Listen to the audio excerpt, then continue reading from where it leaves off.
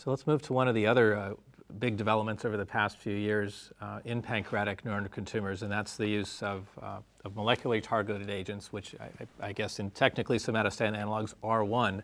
Another agent that has increasingly been used and is approved for pancreatic neuroendocrine tumors is the mTOR inhibitor Everolimus.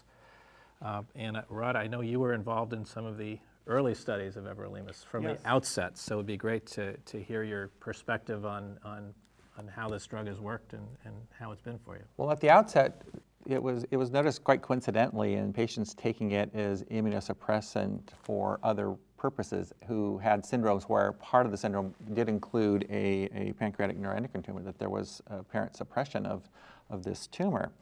And so we actually just tried it. A group of us were given the agent and said, can you just try this for phase 1 for not just any type of efficacy. And we made a waterfall plot, and we actually had more responders right out of the gate than we had progression. So that gave us a hint that perhaps there was a signal.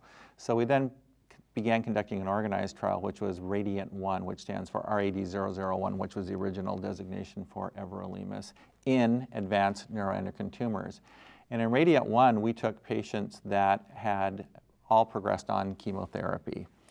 And so it was a fairly desperate group of patients that were largely at the end of their rope. They may have had liver-directed therapy, they'd had chemotherapy, and despite this, they were progressing.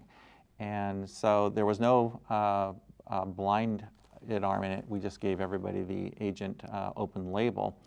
And we had an agreement that if a patient was already on a somatostatin analog for any purpose, when they came to the trial, they would remain on it. And if they were not, we would not start such an agent, but we would continue to track how they did without it. And I was very gratified. Every patient that I put in this trial who was formerly progressing stabilized. And that was a definite message to me that we had a signal here.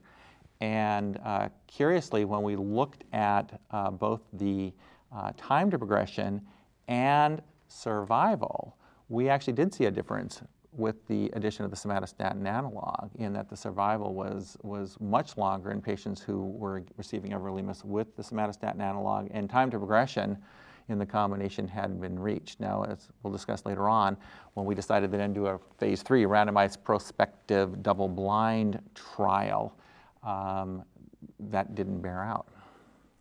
So the RADIANT-1 study in pancreatic neuroendocrine tumors, the patients who were previously on the somatostatin analog stayed on. They remained on it. And those who were not received Everolimus alone. Alone. And we did not begin this somatostatin analog at any point in the therapy. So this was not a randomized study. No, it was not. So the difference may have been due to patient selection. It may have been due to the effect of the somatostatin analog. Could have easily been due to the way that the patients had been behaving before.